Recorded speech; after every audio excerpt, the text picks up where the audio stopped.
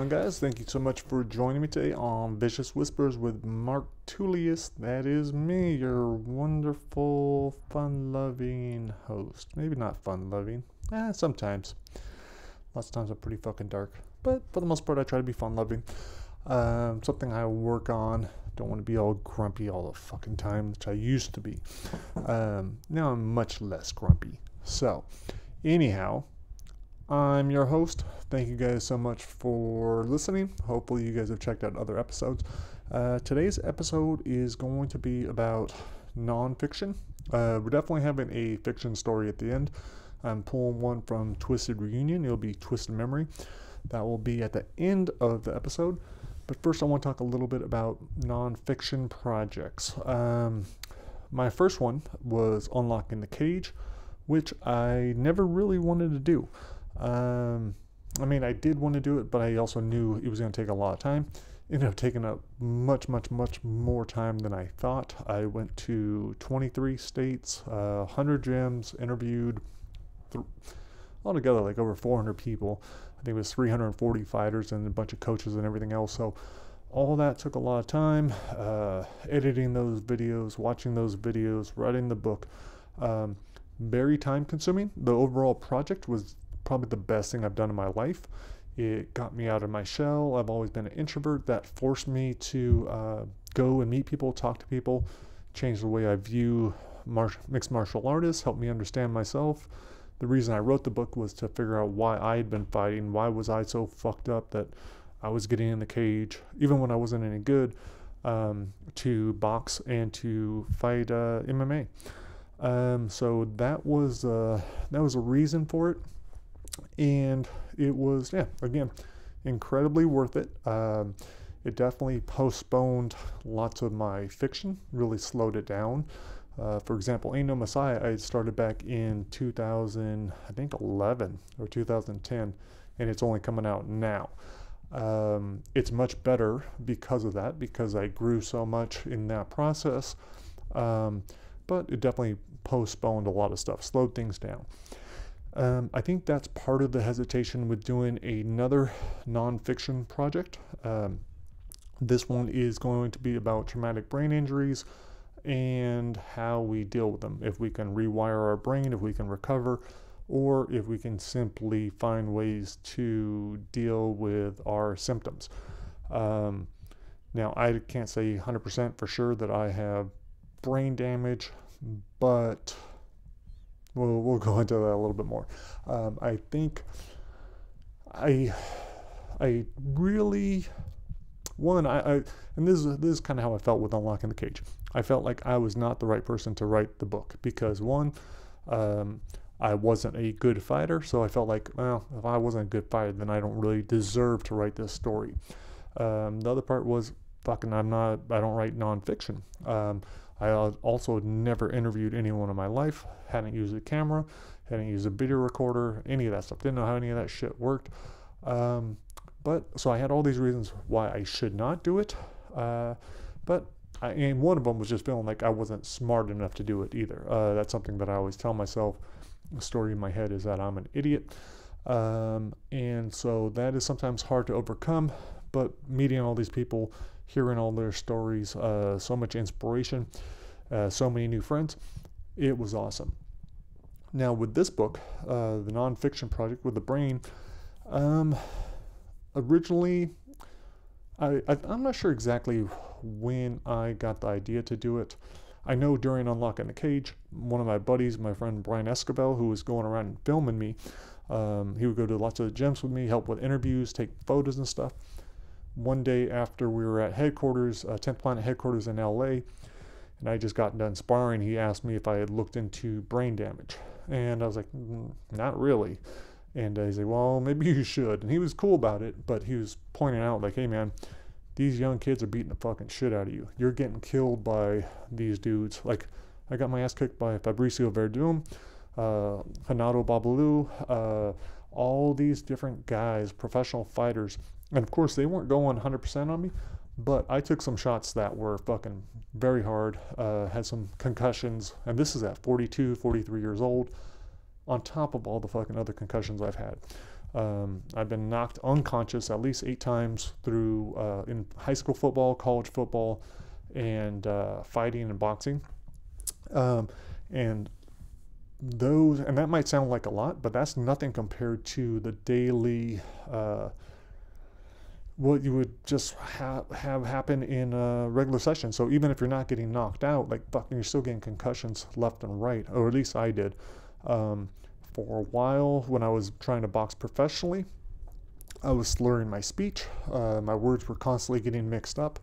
I'm very grateful that shit stopped. But it was very scary. And lately I've had talks with several, 3 football players that I actually lined up against, that I would practice against their offensive linemen, that I would bash heads with at Brown University. These guys did not go on to do any other combat sports. They didn't take any more damage. And all 3 of them they have TBI, they have traumatic brain injury. They are dealing with CT symptoms. Their brain is kind of screwed up, and I think it's only going to get worse. And these are just 3 guys that contacted me. These aren't like, I didn't reach out and just do a survey of all the guys on my team that I played with, or of other football players, or these are guys that just reached out to me and said, hey man, my brain's fucked. I'm in this study. I'm scared. I don't know what the fuck I'm going to do. So, and then on top of that, there's all these MMA fighters that I've met, all these guys that I'm now friends with. Some of them writing to me saying that they're, fucking, they don't know what they're going to do. Some are suicidal, and so it is scary. Made a lot of friends, and to know that lots of them are probably going to develop brain issues sucks. When I was fighting, I didn't give a shit. I was suicidal most of my life. I didn't care about riding a motorcycle. I didn't care about anything. I was actually looking forward to death. Thought I would have been dead by 24. But now that I'm older, I have kids, I found my passion with writing. It's like, fuck, I want to write till the day I die. And now, fuck, maybe I'm going to be sitting there drooling shit in a diaper. So, definitely a little bit scary. The good thing is, I've already done testing with Cleveland Clinic in Vegas, which has been awesome. I've interviewed that doctor. We've done 2 sets of tests. It's been a little over a year, so I'm going to go back and again interview him one more time, go through the battery of tests, see how I've progressed or declined or whatever over the last year. So that's a little scary. And it's also been a year since I started the program with Dr. Mark Gordon and his daughter Allison. They are on the Joe Rogan podcast. I had reached out to them after I saw that podcast because they were making incredible changes in all these veterans with PTSD. I thought they'd be interesting for the book. I didn't think I needed it. I didn't think I was dealing with any brain damage stuff or any symptoms. But 2 weeks after I started their protocol, man, I was actually sitting outside and I started crying because I was like, holy shit, I had no idea I was as bad as I was. I didn't know my depression was so fucking bad. I didn't know my anxiety was so high. I didn't know all these things were that bad until they were gone or they were very, very, very reduced. So I'm incredibly grateful for them. I'm anxious to see what my blood work looks like. I'll probably get that done sometime in this month. After I have that blood work, I will take that to the Cleveland Clinic, do the testing there. And then one of my football buddies, he's in the Mayo Clinic study, and I want to go talk with that doctor and hopefully go through a series of their tests as well. And so that's going to be a big part of the book. And on top of that, we will be interviewing different specialists in different areas that are very important to the brain. There'll be a chapter on sleep. The importance of that is huge. Yesterday I interviewed my yoga instructor, Jessie Schiffmacher, who I had gone to her depression workshop. Her and a psychotherapist were putting on, it was a 3-part series with depression, anxiety, and stress, and how yoga and mindfulness can make a difference. And so we had a really good talk yesterday about how helpful that can be. Yoga is definitely a huge part of my life now, something I need. If I don't do it, if I don't do the mindfulness, it definitely makes an impact on me. Um, what other kind of chapters are we going to have? We'll have some on like electrical stimulation or the magnetic treatment, different types of treatments for the brain. I really got to dig into it. I put everything on pause while I was doing Beyond Brightside. Part of it was because of the writing. The other part is the fear. Like, do I really want to know if okay, my decline started. It's only going to get worse. Do I want to know that shit? Yes, I do.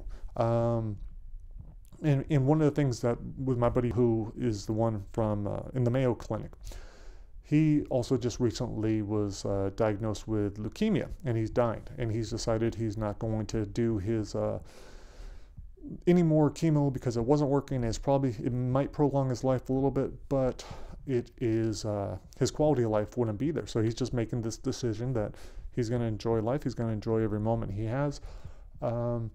And I was telling him, like, man, I'm inspired by that. That's how I'm trying to live my life. I was already trying to think that way, but now seeing it in motion, seeing someone I know going through it and dealing with it like that, I was like, that's powerful.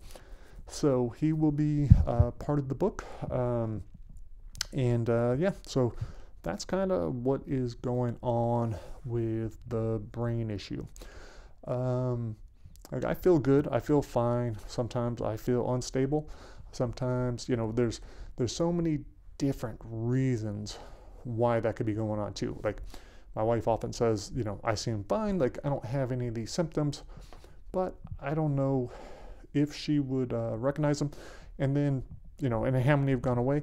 And another part of this too is one of the chapters will be on psychotherapy. I've been going to therapy for a year almost, and I know that has made a huge difference as well. Really looking at all these different things and understanding, like, okay, yeah, this came from there and this came from there, and maybe the trauma early on to my brain intensified everything. Maybe it had made me more violent, but who knows? Maybe I was fucking born that way. So there's so many different factors involved. It's hard to know where stuff came from.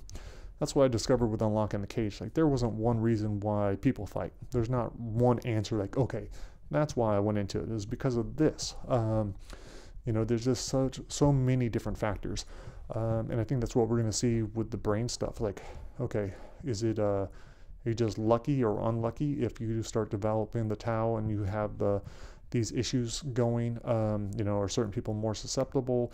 Like, what's the reason why some people can fucking play football all their life and won't get it? Although I don't think that's even true. And that's what I need to listen to the last interview I did with Dr. Bernick. But I think he was saying, like, if you play pro football, you're going to have brain damage. You may not develop CTE, but you're going to have some brain damage for sure. You can't play a sport like that and not have it. I don't believe I'll let my son play. I will strongly discourage it. But then there's also that argument that you can get hurt doing anything. He was just doing jiu-jitsu the other day and his neck popped really bad. The other kid did something that he probably shouldn't have been doing. Wasn't part of their drill. Jake popped up off the mat after he tapped and he was crying. He ran over to me. His neck was really bad. He wanted to go to the chiropractor. I wanted to take him. But he was the one who insisted. He's like, yeah, I need to go to the chiropractor. And I'm glad we went. We went to Dr. Holland in La Habra, who I've been going to for 31 years. And he was surprised. He's like, oh my gosh. He's like, he couldn't believe how far the vertebrae had moved. But he put him right back into place. So it was scary. It's scary allowing kids to do anything where they might get hurt. Jiu-jitsu has its risks, but it's not like football where you're fucking you're getting your head pounded. And even with the safer helmets, even with more safety when people are getting concussions and everything else, I think the risk is too high. Having friends that are suffering with this brain damage and knowing I'm going to have so many more, yeah, I'm not a huge fan of football anymore. When I was a kid, I wanted to be a pro football player. That was my dream. I loved being able to play in college. That was awesome being able to play at Brown.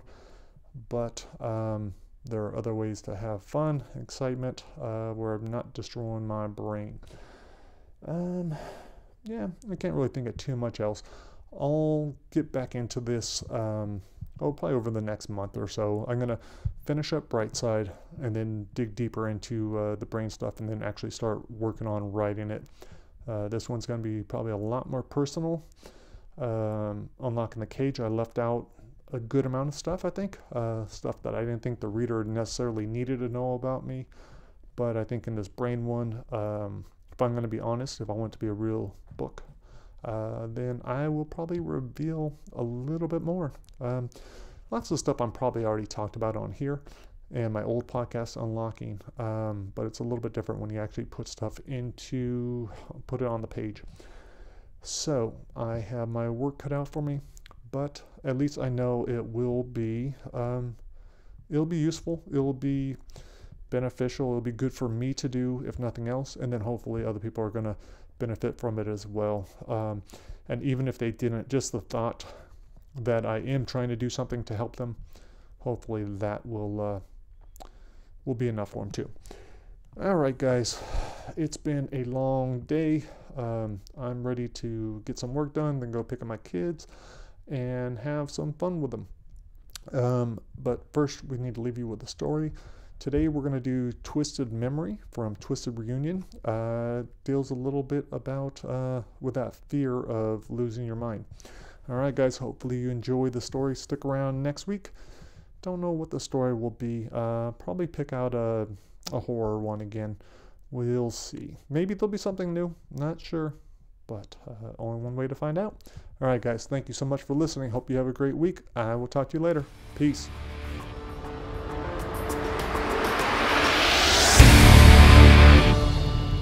Twisted Memory. The key wouldn't turn. The goddamn lock was always sticking.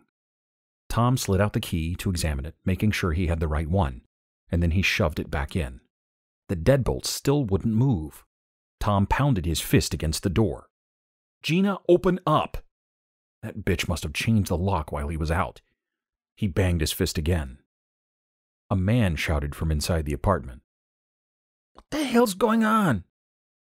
She had a man in his apartment? "Open the goddamn door!" Huge, clonking footsteps came toward him, and the door whipped open. A heavy-set Hispanic man filled the doorway. With a scowl on his face, he asked, "What the hell's your problem?" Tom's heart was pounding so hard, he didn't even hear his fist striking the man's mouth. The man stumbled backward into the apartment. Tom followed, slammed the door shut behind him, and ran after the guy, who was trying to hide behind the couch. Tom grabbed the guy's collar and looked into his soulless eyes. Gina and this asshole probably laughed about Tom when they had sex. Before the bastard could ask for forgiveness, Tom threw a devastating elbow at his head. A loud crack filled the apartment. The man's legs gave. Tom dropped him and rammed a knee into his chest, then shoved him into the cheap particle board entertainment center. An ancient 13-inch tube television set crashed to the floor next to the broken man. Tom wondered where his 42-inch flat screen and the mahogany piece it sat on had disappeared to. Figuring Gina had let her lover sell Tom's stuff for crack money, Tom yelled for her. "Get out here, Gina!"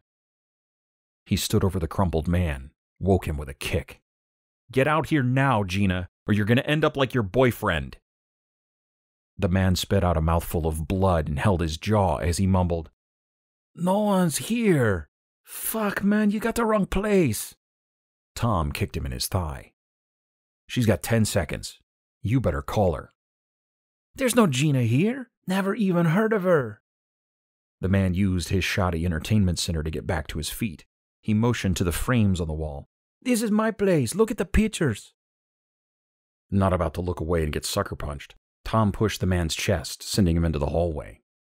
He planned on knocking the damn liar out when he rebounded off the wall, but the bastard must have seen it coming, somehow stopping himself and taking off down the hallway, racing for the bedroom.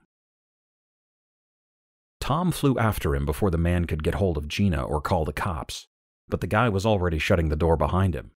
Tom threw his body at it before it closed all the way. A loud grunt came from the other side of the door as it popped open, spilling Tom inside the strangely decorated bedroom. There were balloons all over the walls, something Gina must have done earlier that morning.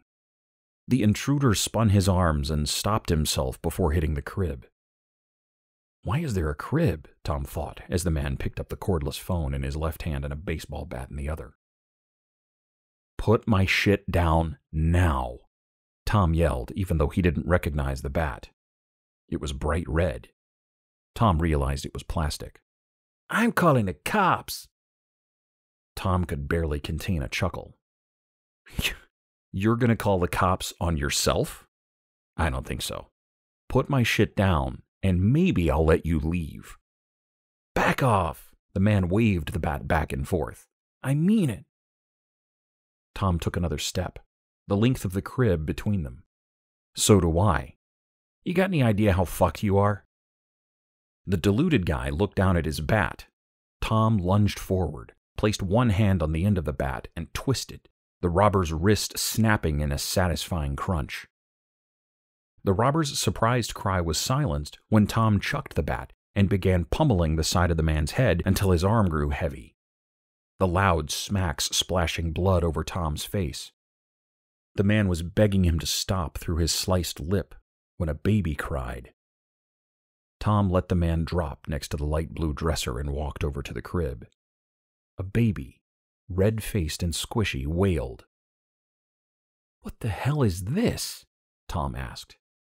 It's my kid, man. Come on, please. I don't know any Gina. A quick search reassured Tom that Gina wasn't there for some unknown reason. He picked up the brown leather wallet that the amateur had left on the entryway table and stuffed it into his front pocket. Figured he should hold on to it just in case. He didn't even know. His head was spinning as he walked out. The mid-morning sun blinded him as he walked onto the sidewalk. Disoriented, he looked up and down the block, searching for his convertible Boxster.